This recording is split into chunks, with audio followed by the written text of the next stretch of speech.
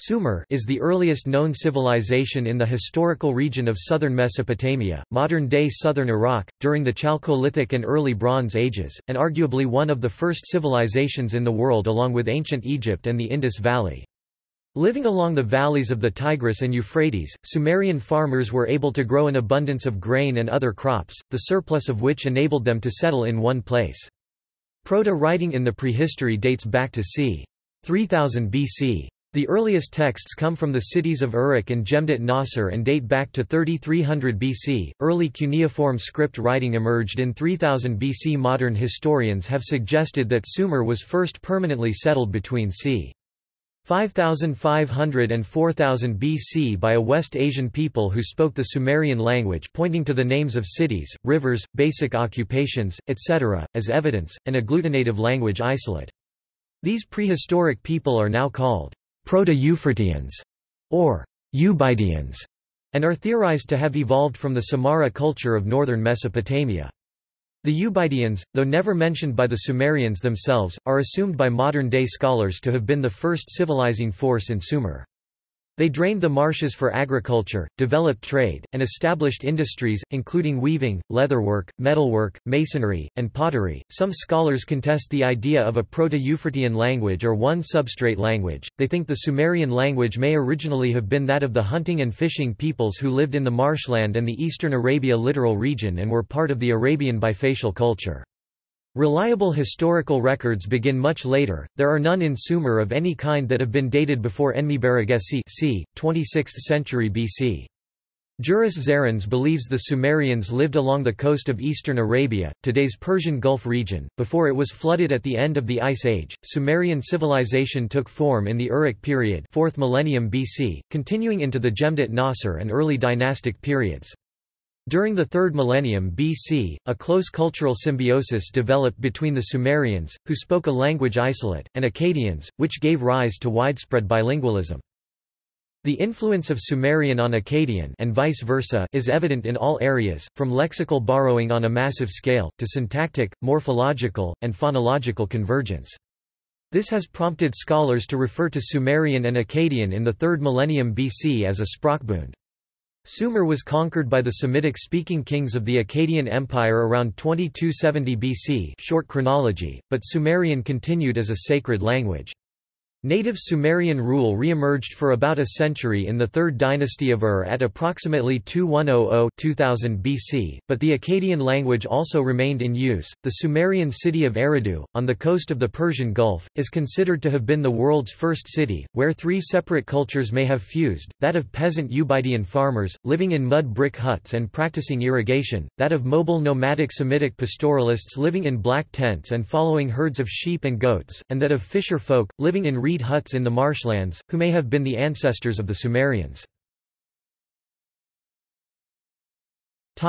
Origin of name. The term Sumerian is the common name given to the ancient non-Semitic-speaking inhabitants of Mesopotamia by the East Semitic-speaking Akkadians.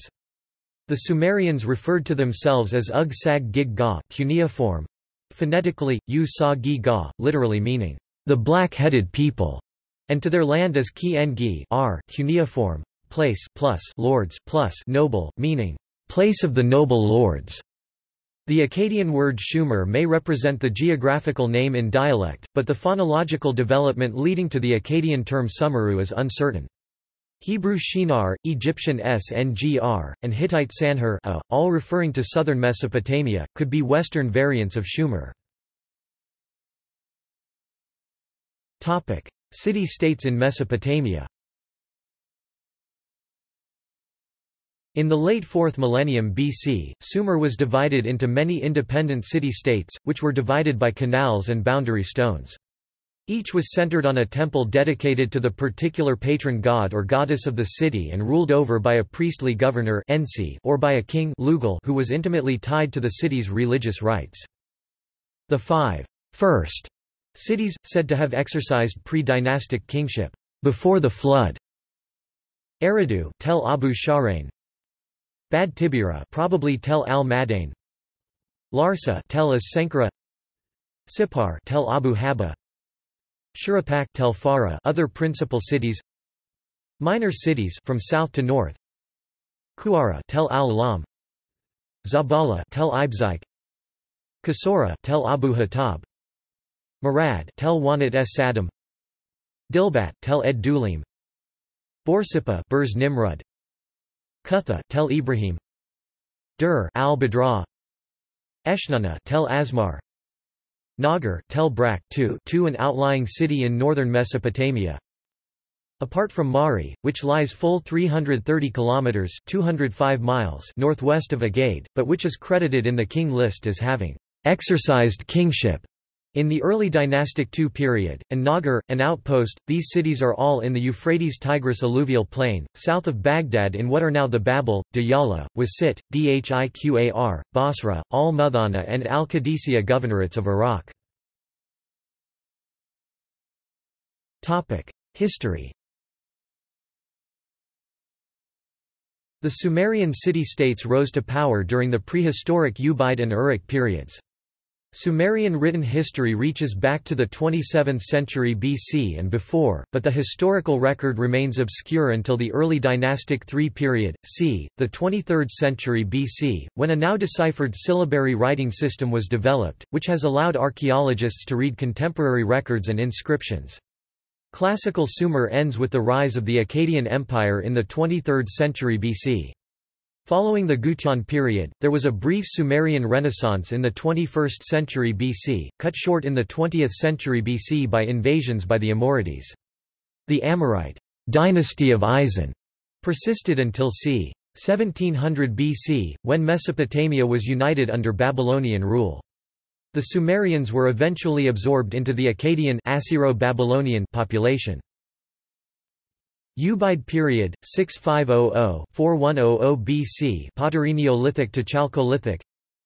Uruk period, 4100–2900 BC, late Chalcolithic to early Bronze Age I.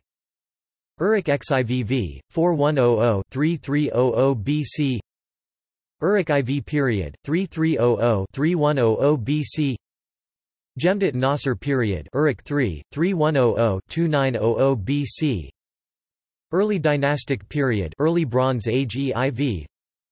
Early Dynastic I period, 2900–2800 BC.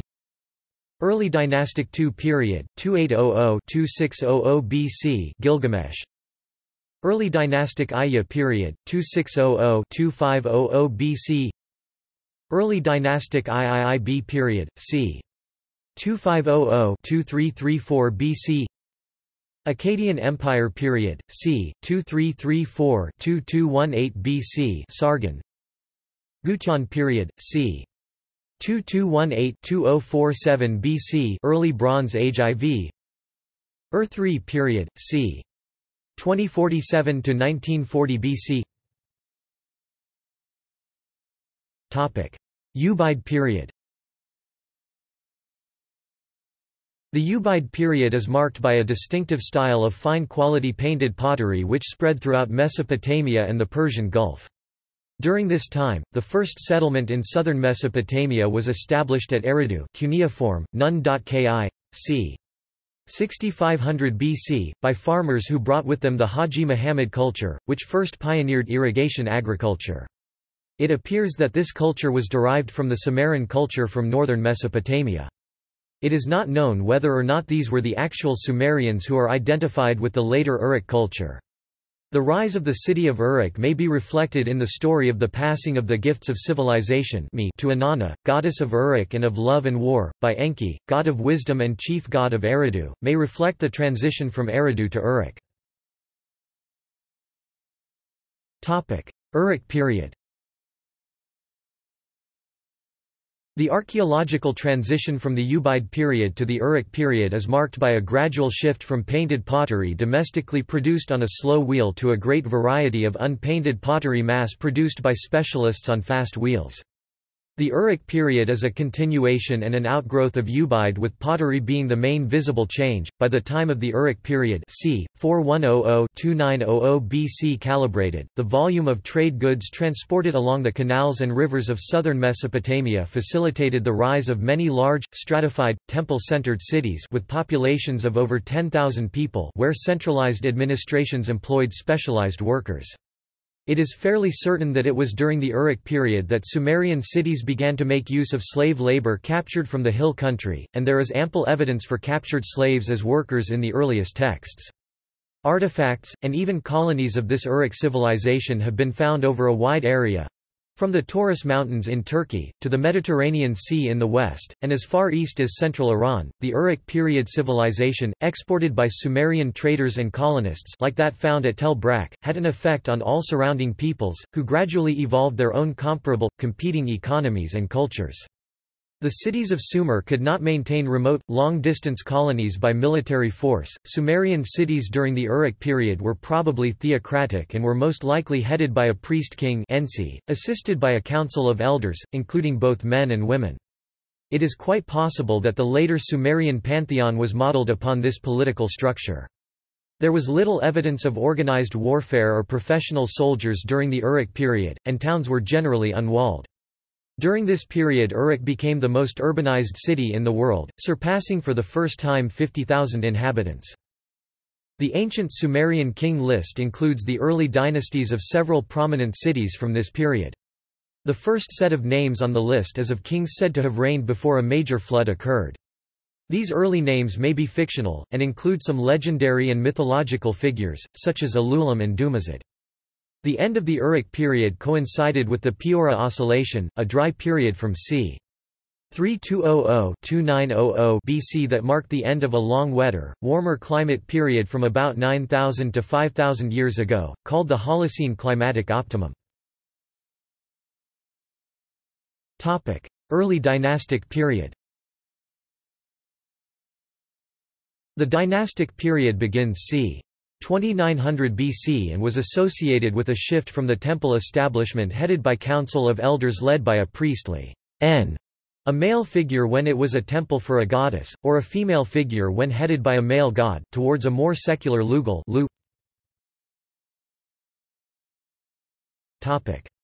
Man, gal.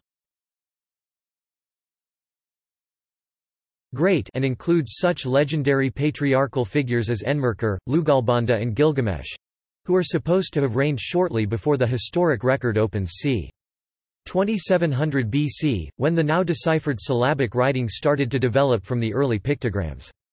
The center of Sumerian culture remained in southern Mesopotamia, even though rulers soon began expanding into neighboring areas, and neighboring Semitic groups adopted much of Sumerian culture for their own. The earliest dynastic king on the Sumerian king list whose name is known from any other legendary source is Etana, 13th king of the first dynasty of Kish. The earliest king authenticated through archaeological evidence is Enmebaragesi of Kish, c. 26th century BC, whose name is also mentioned in the Gilgamesh epic, leading to the suggestion that Gilgamesh himself might have been a historical king of Uruk. As the Epic of Gilgamesh shows, this period was associated with increased war. Cities became walled, and increased in size as undefended villages in southern Mesopotamia disappeared. Both Enmerkar and Gilgamesh are credited with having built the walls of Uruk. First dynasty of Lagash. c. 2500–2270 BC. The dynasty of Lagash, though omitted from the king list, is well attested through several important monuments and many archaeological finds. Although short-lived, one of the first empires known to history was that of Eannatum of Lagash, who annexed practically all of Sumer, including Kish, Uruk, and Larsa, and reduced to tribute the city-state of Umma, arch-rival of Lagash. In addition, his realm extended to parts of Elam and along the Persian Gulf. He seems to have used terror as a matter of policy. Eannatum's Stele of the Vultures depicts vultures pecking at the severed heads and other body parts of his enemies. His empire collapsed shortly after his death. Later, Lugal Zage C, the priest-king of Umma, overthrew the primacy of the Lagash dynasty in the area, then conquered Uruk, making it his capital, and claimed an empire extending from the Persian Gulf to the Mediterranean. He was the last ethnically Sumerian king before Sargon of Akkad. Akkadian Empire. c. 2270–2083 BC. Short chronology. The Eastern Semitic Akkadian language is first attested in proper names of the kings of Kish c. 2800 BC, preserved in later king lists. There are texts written entirely in Old Akkadian dating from c. 2500 BC. Use of Old Akkadian was at its peak during the rule of Sargon the Great c. 2270–2215 BC, but even then most administrative tablets continued to be written in Sumerian, the language used by the scribes. Gelb and Westenholz differentiate three stages of Old Akkadian, that of the pre-Sargonic era, that of the Akkadian Empire, and that of the Neo-Sumerian Renaissance that followed it. Akkadian and Sumerian coexisted as vernacular languages for about 1,000 years, but by around 1800 BC, Sumerian was becoming more of a literary language familiar mainly only to scholars and scribes. Thorkild Jacobson has argued that there is little break in historical continuity between the pre- and post-Sargon periods, and that too much emphasis has been placed on the perception of a Semitic versus Sumerian conflict. However, it is certain that Akkadian was also briefly imposed on neighboring parts of Elam that were previously conquered, by Sargon. Gutian period. c. 2083–2050 BC. Short chronology. Second dynasty of Lagash. c. 2093–2046 BC. Short chronology. Following the downfall of the Akkadian Empire at the hands of Gutians, another native Sumerian ruler, Gudea of Lagash, rose to local prominence and continued the practices of the Sargonid king's claims to divinity. The previous Lagash dynasty, Gudea and his descendants also promoted artistic development and left a large number of archaeological artifacts. Ur-3 period. c. 2047–1940 BC. Short chronology.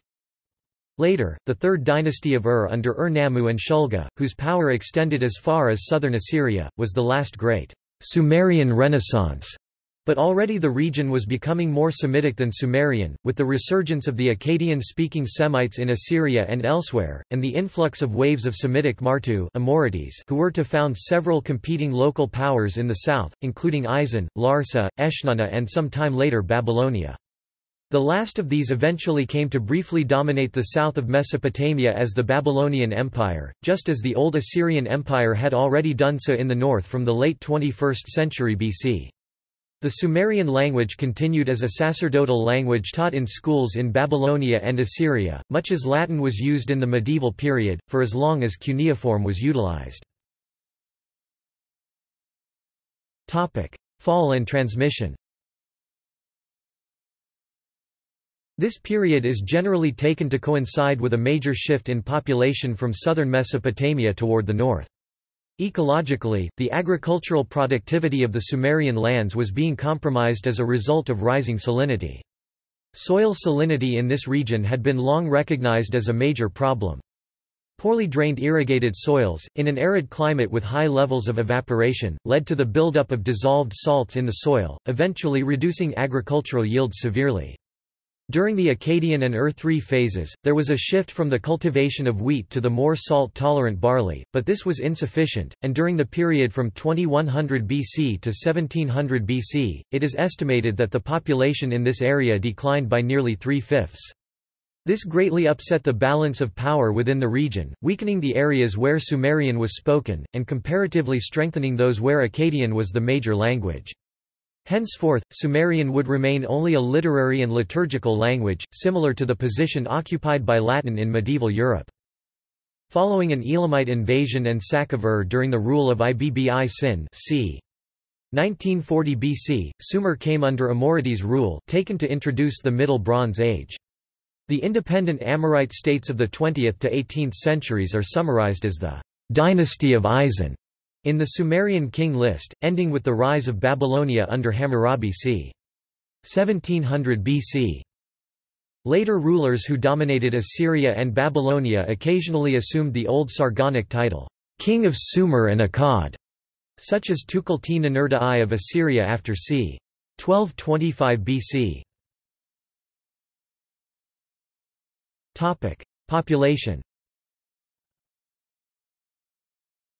Uruk, one of Sumer's largest cities, has been estimated to have had a population of 50,000 to 80,000 at its height, given the other cities in Sumer, and the large agricultural population. A rough estimate for Sumer's population might be 0.8 million to 1.5 million.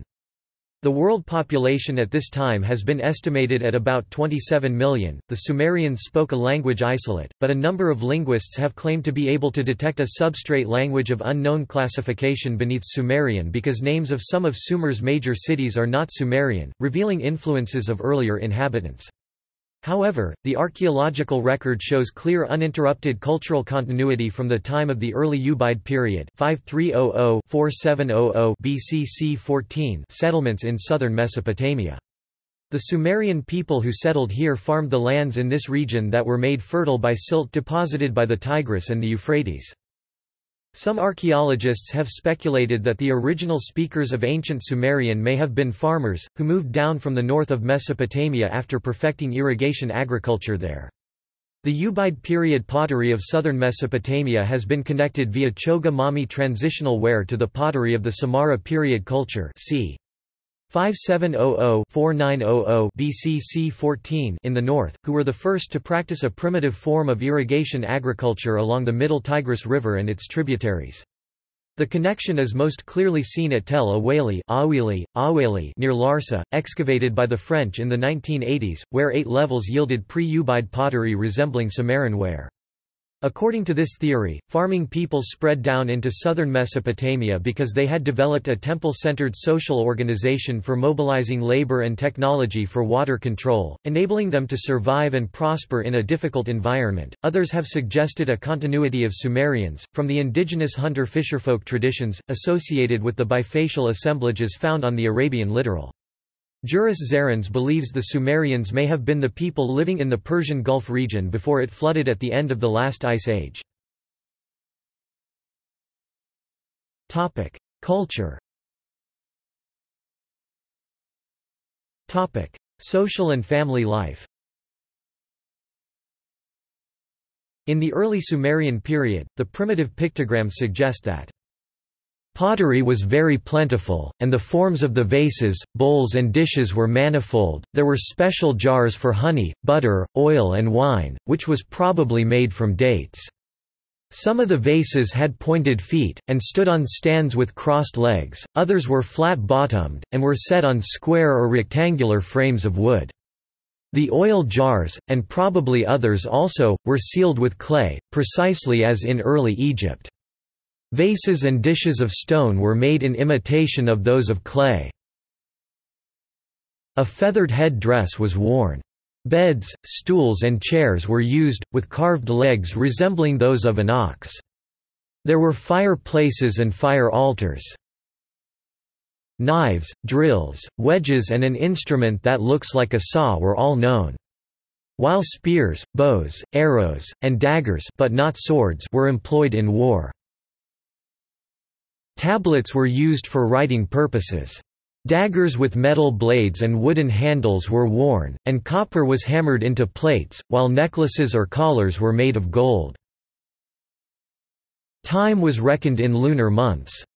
There is considerable evidence concerning Sumerian music.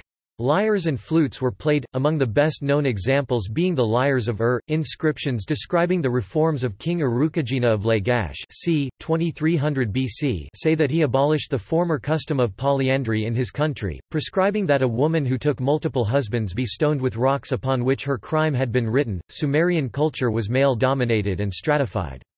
The Code of Ur-Nammu, the oldest such codification yet discovered, dating to the Ur-3, reveals a glimpse at societal structure in late Sumerian law. Beneath the Lu-Gal, great man, or king, all members of society belonged to one of two basic strata, the Lu, or free person, and the slave male, Arad, female Gemme. The son of a Lu was called a Dumunita until he married. A woman went from being a daughter to a wife then if she outlived her husband, a widow and she could then remarry another man who was from the same tribe. Marriages were usually arranged by the parents of the bride and groom. Engagements were usually completed through the approval of contracts recorded on clay tablets. These marriages became legal as soon as the groom delivered a bridal gift to his bride's father. One Sumerian proverb describes the ideal, happy marriage through the mouth of a husband who boasts that his wife has borne him 8 sons and is still eager to have sex. The Sumerians generally seem to have discouraged premarital sex, but it was probably very commonly done in secret. The Sumerians, as well as the later Akkadians, had no concept of virginity. When describing a woman's sexual inexperience, instead of calling her a virgin, Sumerian texts describe which sex acts she had not yet performed. The Sumerians had no knowledge of the existence of the hymen, and whether or not a prospective bride had engaged in sexual intercourse was entirely determined by her own word. From the earliest records, the Sumerians had very relaxed attitudes towards sex, and their sexual mores were determined not by whether a sexual act was deemed immoral, but rather by whether or not it made a person ritually unclean. The Sumerians widely believed that masturbation enhanced sexual potency, both for men and for women, and they frequently engaged in it, both alone and with their partners. The Sumerians did not regard anal sex as taboo either. Entu priestesses were forbidden from producing offspring and frequently engaged in anal sex as a method of birth control. Prostitution existed, but it is not clear if sacred prostitution did. Topic: Language and writing. The most important archaeological discoveries in Sumer are a large number of clay tablets written in cuneiform script. Sumerian writing is considered to be a great milestone in the development of humanity's ability to not only create historical records but also in creating pieces of literature, both in the form of poetic epics and stories as well as prayers and laws. Although pictures—that is, hieroglyphs—were used first, cuneiform and then ideograms where symbols were made to represent ideas soon followed. Triangular or wedge-shaped reeds were used to write on moist clay. A large body of hundreds of thousands of texts in the Sumerian language have survived, such as personal and business letters, receipts, lexical lists, laws, hymns, prayers, stories, and daily records. Full libraries of clay tablets have been found. Monumental inscriptions and texts on different objects, like statues or bricks, are also very common. Many texts survive in multiple copies because they were repeatedly transcribed by scribes in training. Sumerian continued to be the language of religion and law in Mesopotamia long after Semitic speakers had become dominant. A prime example of cuneiform writing would be a lengthy poem that was discovered in the ruins of Uruk. The Epic of Gilgamesh was written in the standard Sumerian cuneiform. It tells of a king from the early dynastic II period named Gilgamesh or Bilgamesh in Sumerian. The story is based around the fictional adventures of Gilgamesh and his companion, Enkidu. It was laid out on several clay tablets and is claimed to be the earliest example of a fictional, written piece of literature discovered so far. The Sumerian language is generally regarded as a language isolate in linguistics because it belongs to no known language family. Akkadian, by contrast, belongs to the Semitic branch of the Afroasiatic languages. There have been many failed attempts to connect Sumerian to other language families. It is an agglutinative language, in other words, morphemes, units of meaning, are added together to create words, unlike analytic languages where morphemes are purely added together to create sentences. Some authors have proposed that there may be evidence of a substratum or adstratum language for geographic features and various crafts and agricultural activities, called variously Proto-Euphratean or Proto-Tigrine, but this is disputed by others. Understanding Sumerian texts today can be problematic. Most difficult are the earliest texts, which in many cases do not give the full grammatical structure of the language and seem to have been used as an aide-memoire for knowledgeable scribes. During the 3rd millennium BC, a cultural symbiosis developed between the Sumerians and the Akkadians, which included widespread bilingualism. The influences between Sumerian and Akkadian are evident in all areas, including lexical borrowing on a massive scale and syntactic, morphological, and phonological convergence. This mutual influence has prompted scholars to refer to Sumerian and Akkadian of the 3rd millennium BC as a Sprachbund. Akkadian gradually replaced Sumerian as a spoken language somewhere around the turn of the 3rd and the 2nd millennium BC, but Sumerian continued to be used as a sacred, ceremonial, literary, and scientific language in Babylonia and Assyria until the 1st century AD. Religion. The Sumerians credited their divinities for all matters pertaining to them and exhibited humility in the face of cosmic forces, such as death and divine wrath. Sumerian religion seems to have been founded upon two separate cosmogenic myths. The first saw creation as the result of a series of hairoi gamoi or sacred marriages, involving the reconciliation of opposites, postulated as a coming together of male and female divine beings, the gods. This continued to influence the whole Mesopotamian mythos. Thus, in the later Akkadian Enuma Elish, the creation was seen as the union of fresh and salt water, as male Abza, and female Tiamat. The products of that union, Lam and Lamu, the muddy ones, were titles given to the gatekeepers of the Abza temple of Enki, in Eridu, the first Sumerian city. Describing the way that muddy islands emerge from the confluence of fresh and salty water at the mouth of the Euphrates, where the river deposited its load of silt, a second Hieros Gamos supposedly created Anshar and Kishar, the sky pivot, or axle, and the earth pivot, parents in turn of Anu, the sky, and Ki, the earth. Another important Sumerian Hieros Gamos was that between Ki, here known as Ninhursag or Lady of the Mountains, and Enki of Eridu, the god of fresh water which brought forth greenery and pasture. At an early stage, following the dawn of recorded history, Nippur, in central Mesopotamia, replaced Eridu in the south as the primary temple city, whose priests exercised political hegemony on the other city-states. Nippur retained this status throughout the Sumerian period. Deities. Sumerians believed in an anthropomorphic polytheism, or the belief in many gods in human form. There was no common set of gods, each city-state had its own patrons, temples, and priest-kings. Nonetheless, these were not exclusive, the gods of one city were often acknowledged elsewhere. Sumerian speakers were among the earliest people to record their beliefs in writing, and were a major inspiration in later Mesopotamian mythology, religion, and astrology. The Sumerians worshipped An as the full-time god equivalent to heaven. Indeed, the word An in Sumerian means sky and his consort Ki, means earth. Enki in the south at the temple in Eridu. Enki was the god of beneficence and of wisdom, ruler of the freshwater depths beneath the earth, a healer and friend to humanity who in Sumerian myth was thought to have given humans the arts and sciences, the industries and manners of civilization. The first law book was considered his creation. Enlil was the god of storm, wind, and rain. He was the chief god of the Sumerian pantheon and the patron god of Nippur. His consort was Ninlil, the goddess of the south wind. Inanna was the goddess of love, beauty, sexuality, prostitution, and war, the deification of Venus, the morning eastern and evening western star, at the temple shared with An at Uruk. Deified kings may have reenacted the marriage of Inanna and Dumuzid with priestesses.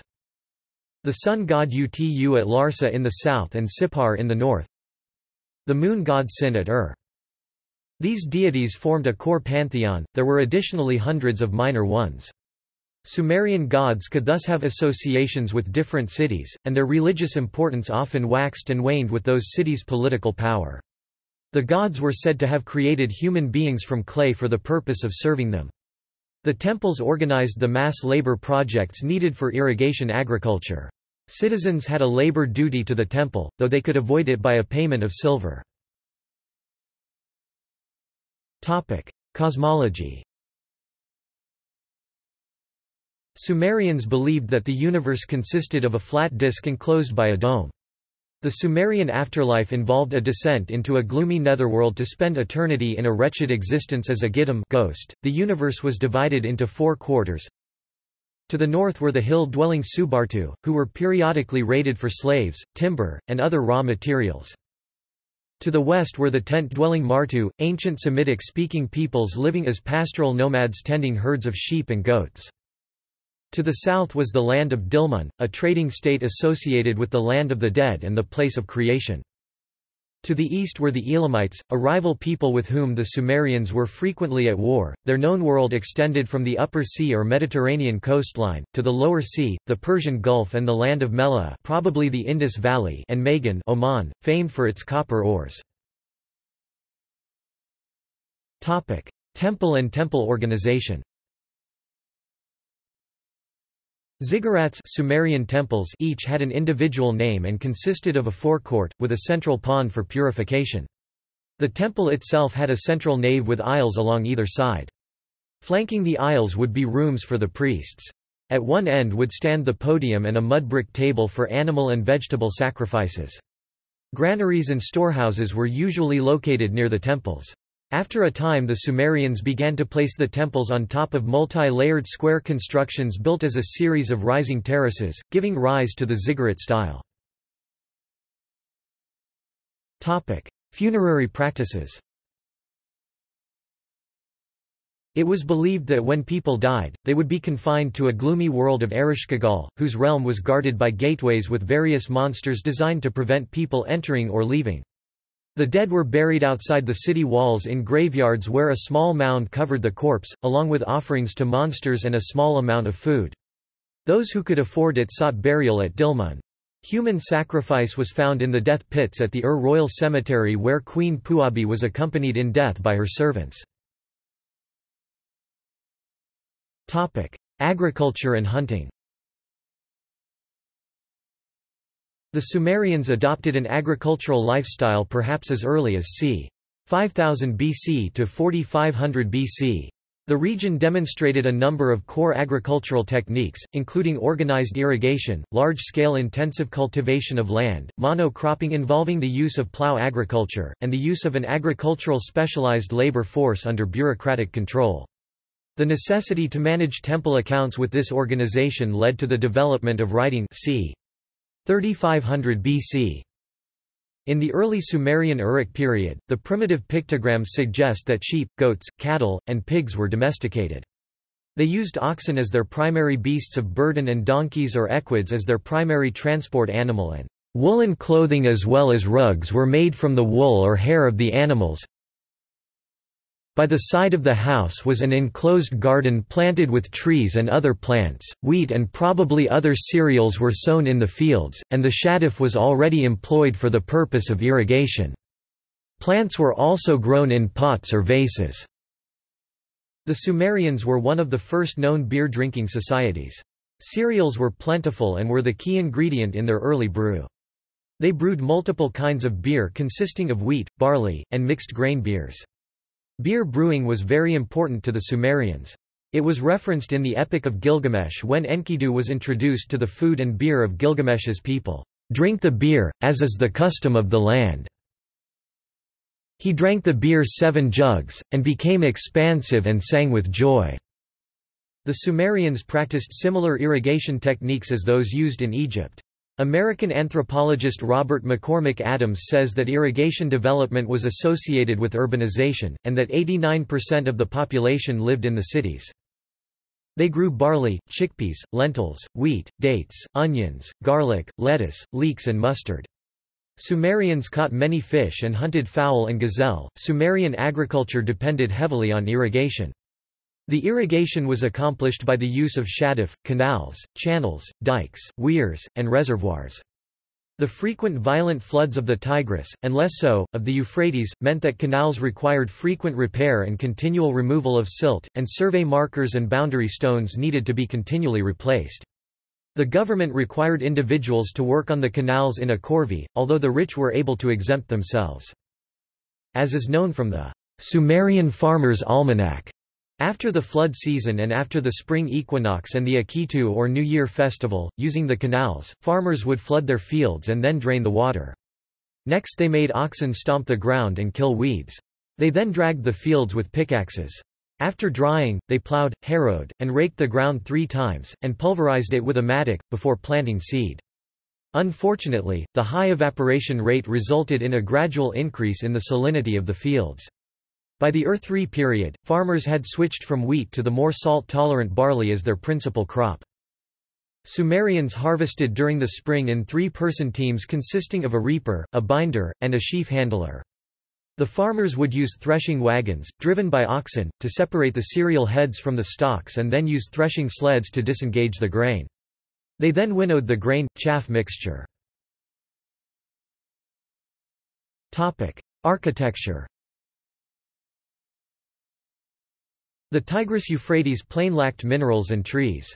Sumerian structures were made of plano-convex mud brick, not fixed with mortar or cement. Mud brick buildings eventually deteriorate, so they were periodically destroyed, leveled, and rebuilt on the same spot. This constant rebuilding gradually raised the level of cities, which thus came to be elevated above the surrounding plain. The resultant hills, known as tells, are found throughout the ancient Near East. According to Archibald Sayce, the primitive pictograms of the early Sumerian i.e. Uruk era suggest that stone was scarce, but was already cut into blocks and seals. Brick was the ordinary building material, and with it cities, forts, temples and houses were constructed.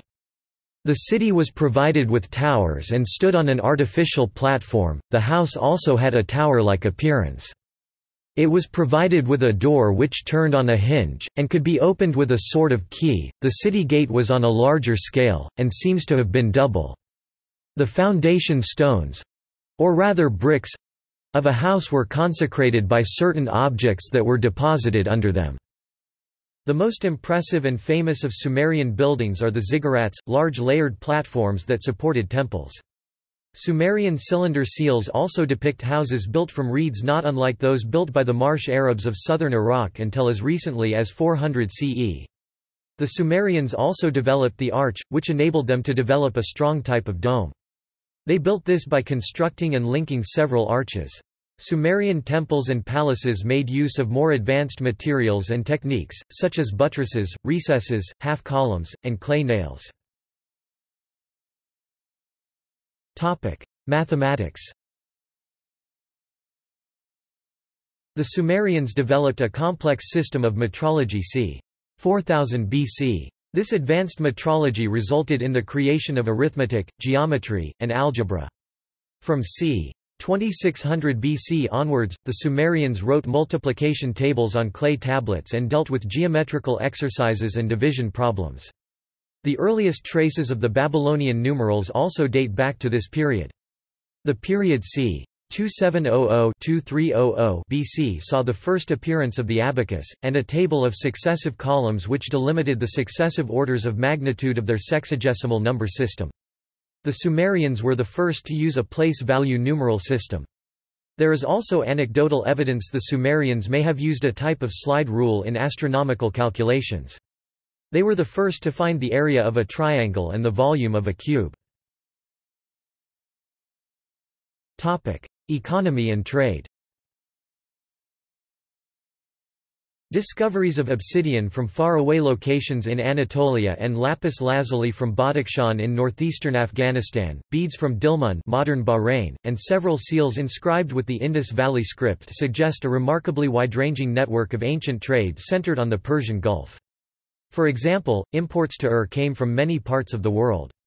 In particular, the metals of all types had to be imported. The Epic of Gilgamesh refers to trade with far lands for goods, such as wood, that were scarce in Mesopotamia. In particular, cedar from Lebanon was prized. The finding of resin in the tomb of Queen Puabi at Ur indicates it was traded from as far away as Mozambique. The Sumerians used slaves, although they were not a major part of the economy. Slave women worked as weavers, pressers, millers, and porters. Sumerian potters decorated pots with cedar oil paints. The potters used a bow drill to produce the fire needed for baking the pottery. Sumerian masons and jewelers knew and made use of alabaster, calcite, ivory, iron, gold, silver, carnelian, and lapis lazuli. Money and credit. Large institutions kept their accounts in barley and silver, often with a fixed rate between them. The obligations, loans and prices in general were usually denominated in one of them. Many transactions involved debt, for example goods consigned to merchants by temple and beer advanced by ale women. Commercial credit and agricultural consumer loans were the main types of loans. The trade credit was usually extended by temples in order to finance trade expeditions and was nominated in silver. The interest rate was set at 1/60th a month, 1 shekel per mina, some time before 2000 BC, and it remained at that level for about 2000 years. Rural loans commonly arose as a result of unpaid obligations due to an institution such as a temple. In this case, the arrears were considered to be lent to the debtor. They were denominated in barley or other crops, and the interest rate was typically much higher than for commercial loans and could amount to 1/3 to 1/2 of the loan principal. Periodically, rulers signed clean slate decrees that cancelled all the rural but not commercial debt and allowed bondservants to return to their homes. Customarily, rulers did it at the beginning of the first full year of their reign, but they could also be proclaimed at times of military conflict or crop failure. The first known ones were made by Enmetina and Arukagina of Lagash in 2400–2350 BC. According to Hudson, the purpose of these decrees was to prevent debts mounting to a degree that they threatened the fighting force, which could happen if peasants lost the subsistence land or became bondservants due to the inability to repay the debt. Military. The almost constant wars among the Sumerian city-states for 2000 years helped to develop the military technology and techniques of Sumer to a high level. The first war recorded in any detail was between Lagash and Umma in c. 2525 BC on a stele called the Stele of the Vultures. It shows the king of Lagash leading a Sumerian army consisting mostly of infantry. The infantry carried spears, wore copper helmets, and carried rectangular shields. The spearmen are shown arranged in what resembles the phalanx formation, which requires training and discipline. This implies that the Sumerians may have made use of professional soldiers. The Sumerian military used carts harnessed to onagers. These early chariots functioned less effectively in combat than did later designs, and some have suggested that these chariots served primarily as transports, though the crew carried battle axes and lances. The Sumerian chariot comprised a 4 or 2-wheeled device manned by a crew of 2 and harnessed to 4 onagers. The cart was composed of a woven basket and the wheels had a solid 3-piece design. Sumerian cities were surrounded by defensive walls. The Sumerians engaged in siege warfare between their cities, but the mud-brick walls were able to deter some foes. Technology. Examples of Sumerian technology include, the wheel, cuneiform script, arithmetic and geometry, irrigation systems, Sumerian boats, lunisolar calendar, bronze, leather, saws, chisels, hammers, braces, bits, nails, pins, rings, hoes, axes, knives, lanspoints, arrowheads, swords, glue, daggers, waterskins, bags, harnesses, armor, quivers, war chariots, scabbards, boots, sandals, harpoons and beer. The Sumerians had 3 main types of boats. Clinker-built sailboats stitched together with hair, featuring bitumen waterproofing. Skin boats constructed from animal skins and reeds. Wooden oared ships, sometimes pulled upstream by people and animals walking along the nearby banks. Legacy. Evidence of wheeled vehicles appeared in the mid-4th millennium BC, near simultaneously in Mesopotamia, the northern Caucasus make-up culture, and Central Europe. The wheel initially took the form of the potter's wheel. The new concept quickly led to wheeled vehicles and mill wheels. The Sumerians' cuneiform script is the oldest or second oldest after the Egyptian hieroglyphs, which has been deciphered. The status of even older inscriptions such as the Jiahu symbols and Tartaria tablets is controversial.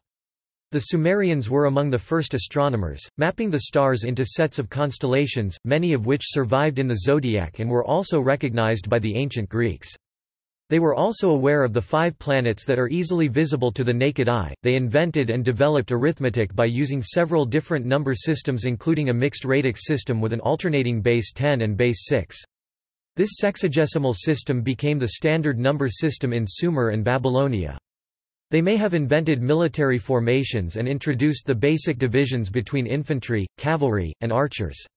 They developed the first known codified legal and administrative systems, complete with courts, jails, and government records. The first true city-states arose in Sumer, roughly contemporaneously with similar entities in what are now Syria and Lebanon. Several centuries after the invention of cuneiform, the use of writing expanded beyond debt payment certificates and inventory lists to be applied for the first time, about 2600 BC, to messages and mail delivery, history, legend, mathematics, astronomical records, and other pursuits. Conjointly with the spread of writing, the first formal schools were established, usually under the auspices of a city-state's primary temple. Finally, the Sumerians ushered in domestication with intensive agriculture and irrigation. Emmer wheat, barley, sheep starting as mouflon, and cattle starting as aurochs were foremost among the species cultivated and raised for the first time on a grand scale. See also: History of Iraq, History of writing numbers, Ancient Mesopotamian units of measurement, Ancient Mesopotamian religion. Notes. References. Further reading. External links. Ancient Sumer History, The History of the Ancient Near East Electronic Compendium. Iraq's Ancient Past, Penn Museum. The Sumerians. A Brief Introduction to Sumerian History, Geographith History Files, Ancient Mesopotamia Language. Sumerian language page, perhaps the oldest Sumerian website on the web, it dates back to 1996, features compiled lexicon, detailed FAQ, extensive links, and so on. ETCSL, the electronic text corpus of Sumerian literature, has complete translations of more than 400 Sumerian literary texts. PSD, the Pennsylvania Sumerian Dictionary, while still in its initial stages, can be searched online, from August 2004. CDLI, Cuneiform Digital Library Initiative, a large corpus of Sumerian texts in transliteration, largely from the early dynastic and Ur III periods, accessible with images.